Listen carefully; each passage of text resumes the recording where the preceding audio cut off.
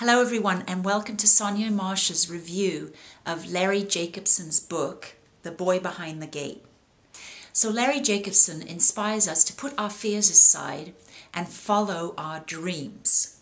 He did something many of us can only dream of. He sold his business, bought a sailboat, and circumnavigated the world for 6 years of adventure.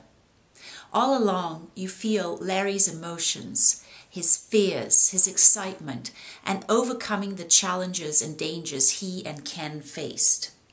This is a beautiful story with stunning photography. I highly recommend it for those wishing to take the plunge and overcome their own fears.